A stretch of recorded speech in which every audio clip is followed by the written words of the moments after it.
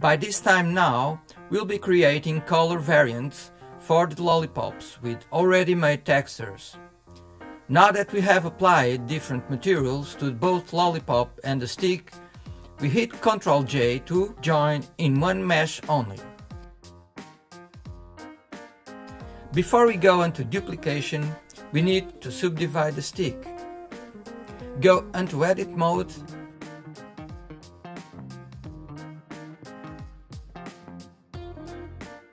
make the inner tube a bit taller,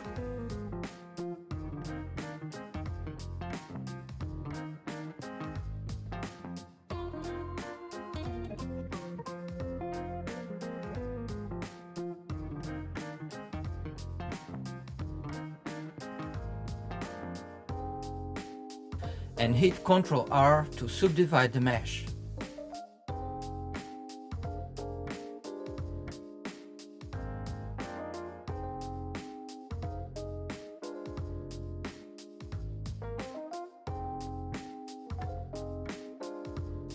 As we did earlier, bridge both edge loops to connect the meshes.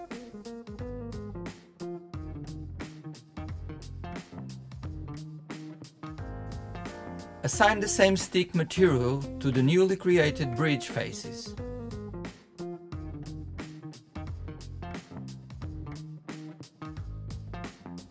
Go to Shading Layout.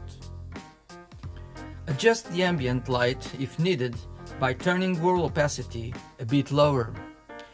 Also, let's choose a more convenient image. Let's hit Shift D 4 times to duplicate the lollipop.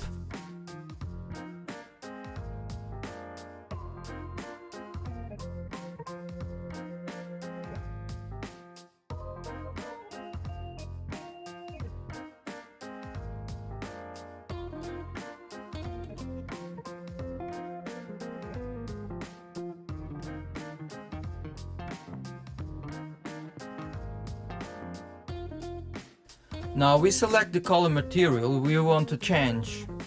Hit the duplicate button and open the new image with a different color.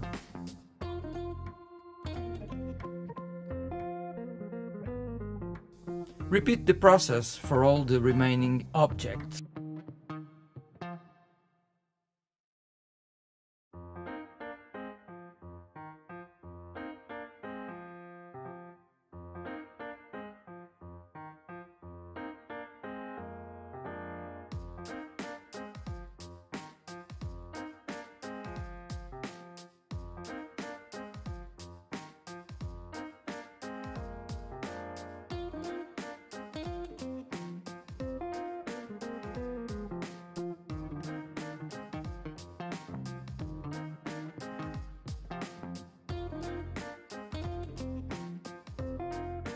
Now we position one lollipop on top of the lid and duplicate it.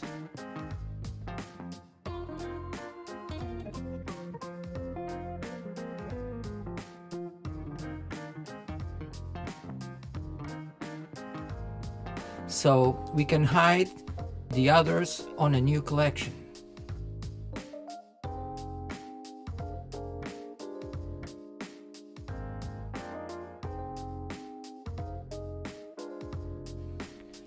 Let us rotate and move with the image reference in mind.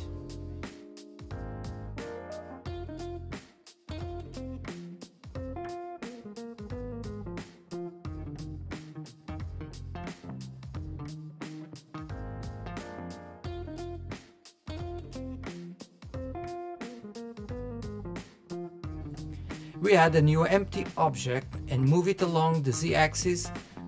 I have set my keyboard space key to call for a search box, and now I type cursor and choose cursor to select.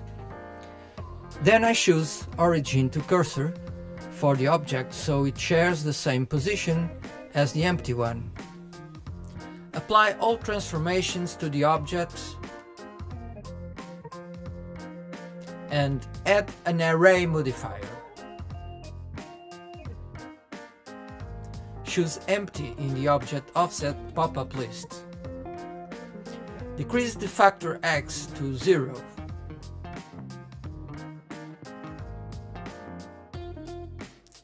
Select empty, and in the rotation field we divide 360 by 13 to get the precise space for each lollipop.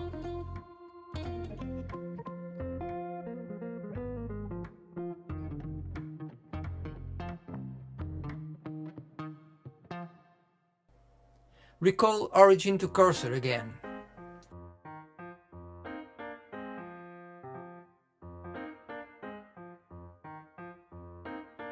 Now hide the modifier and duplicate for the second row alignment, and position the object.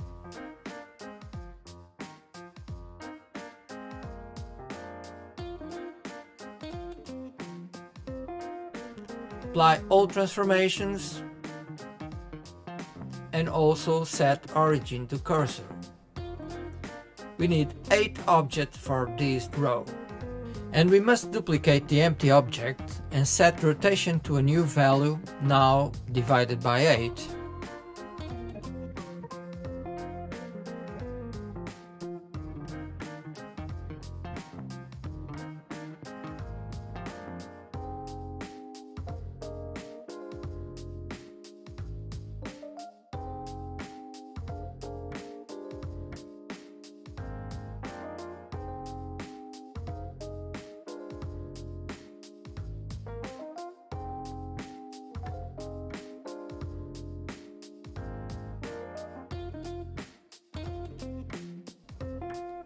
Now let's go for the last array, counting just 4 and redoing the same process.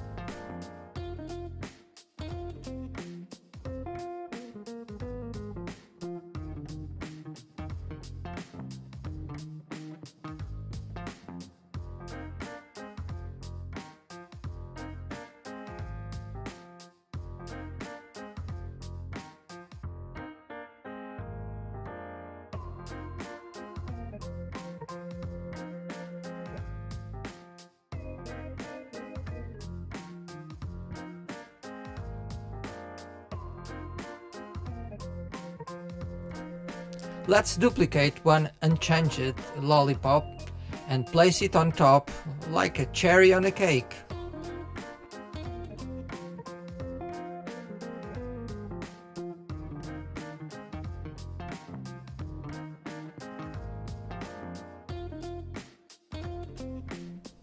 Align everything if needed and rotate a little bit the middle row.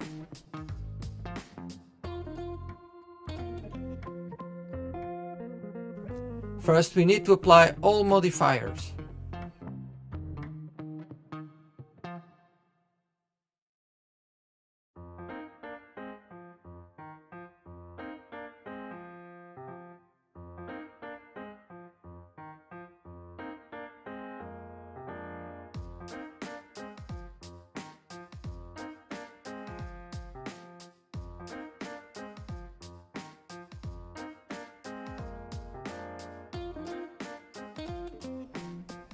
For the final part on this video, we're going to manually change color for each lollipop on the bouquet.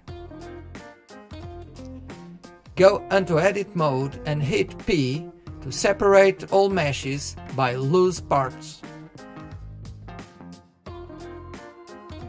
Repeat for all applied modifiers.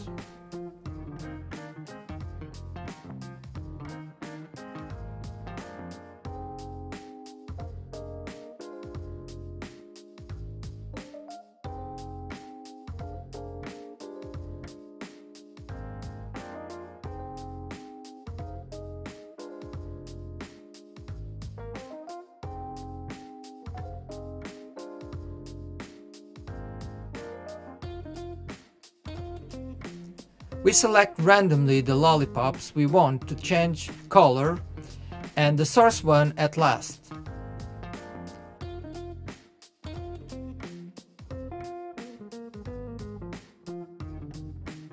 Hit Ctrl L and choose material to apply the color of the active one.